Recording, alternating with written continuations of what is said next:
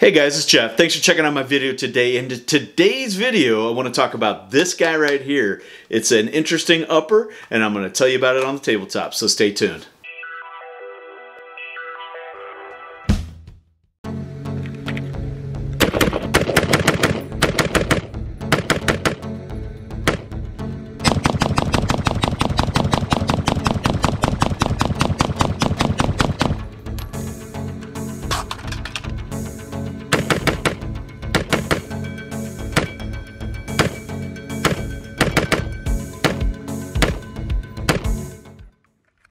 Alright guys, thanks for checking out this video. Like I said, this is going to be on an upper, but before I get into that, if you like this kind of content, you like what I'm doing here, and you want to help support a small channel, please like, subscribe.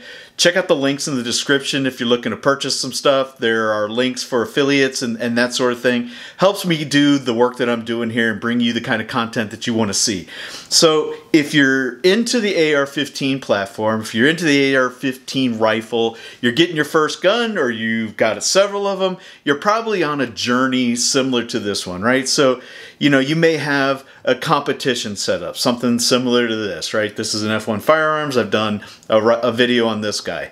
You may have the defensive rifle setup. This is the IWI Zion 15. Great little rifle. Done a video on this one as well. But this is set up for defensive home use. You know, this is my go-to bump in the night gun. This is the one that have a lot of rounds through and I enjoy a lot. I've done several videos on this one as well. So you may be here. You may have a nice defensive rifle that you use to, you know, protect your property, to protect your life, for something that you're using for duty or something along those lines. And it may be set up similar to this setup. All right, so what is a dissipator upper, right? What is it, you know, what does this mean to you? What makes this unique other than obviously the retro look? Well, a dissipator upper was an attempt at making a carbine length rifle using the rifle length gas and sight radius between the fixed front sight or fixed sights. It had some problems. They learned that the dwell times with the gas and the dwell times with the bullet in the barrel and bleeding those gases off caused some functioning issues. And so what they did was, and the way they alleviated was, they used the mid-length gas blocks, right? So they used a low-profile gas block, and they pull the gas back from the front sight post back to the mid-length gas block so that they can get more functioning and reliable cycling of the rifle, right? So that's how they got it working. What are the benefits of keeping it in this configuration? Well, having the front sight post all the way out at the very end gives you a further sight radius, which increases the perception of overall accuracy. Now, is a carbine accurate? Absolutely, it's accurate, but some people feel like if you add an extra couple of inches that you can be more accurate. So with that, well, what do you got? Well, you've got a typical AR-15 upper. This is a 16-inch barrel. And I'll just run through the specs real quick. So it's 4150 chrome moly vanadium. It's a good barrel steel. So if you're looking for, you know, a decent AR-15, 4150 V is a decent steel. It's nitride treated, 1 in 7 twist, M4 feed ramps, and a forged anodized upper, 7074 T6 aluminum. So it's a flat top upper. It's got a full rifle length handguard on it. It does have the delta ring, so this isn't a free float barrel. That's not what this is built for. Obviously, it has a pinned front sight post. Got a typical A2 flash suppressor up front.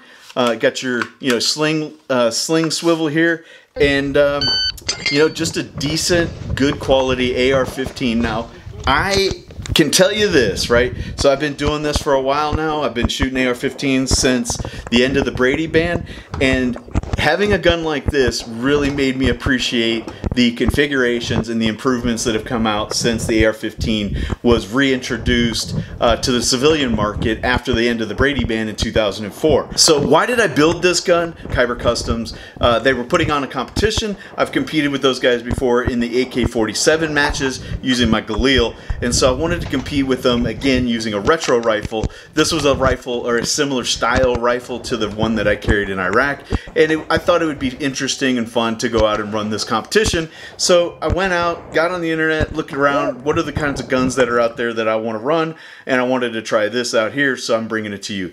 Now, why I wouldn't recommend something like this is if you have ever carried a gun like this, or you've ever shot one of these, over time, you'll learn very quickly that the improvements in the AR-15 have become very transparent. Things like the original stock and grip, those are very antiquated. You can tell that these were made for a universal type body, different hand sizes, different body shapes, etc., etc. And so it's not very comfortable. If you're used to having a larger, swell, a larger palm swell, this A2 style grip is garbage in comparison to what's out there now. Hogue and Magpul and all these others that are putting out aftermarket accessories for these things really do improve the overall functionality. As well as, the D-ring. This is a great configuration for a battle rifle, but if you're looking for some improved accuracy, a free float barrel is always going to be better. Adding more weight to the end, with the fixed front sight post, that's another hindrance to overall accuracy at distance. Now, some people would argue this gun isn't very accurate or lethal, especially in body armor terms. We've heard about the AR-15, or technically the M16's, the M4's shortcomings in Afghanistan when it came to taking shots at distance.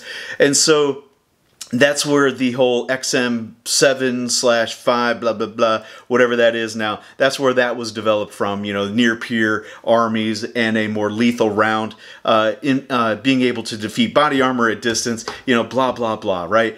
This is still a perfectly functioning gun, 300, 400, 500 yards. You absolutely can be lethal with this round, depending on the target. Obviously, it's not a very large cartridge, right? So keep that in mind.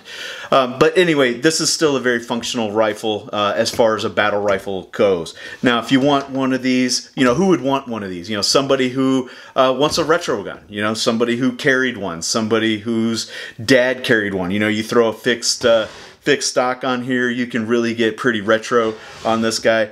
Obviously, you're not going to have the full retro look, and there are companies out there now. I think it's that other company from Palmetto. It's slipping my mind right now. I've done video on it. I'll link a video to it, but it's got the full length barrel. This has a heavier barrel. This doesn't have a pencil barrel on it, right?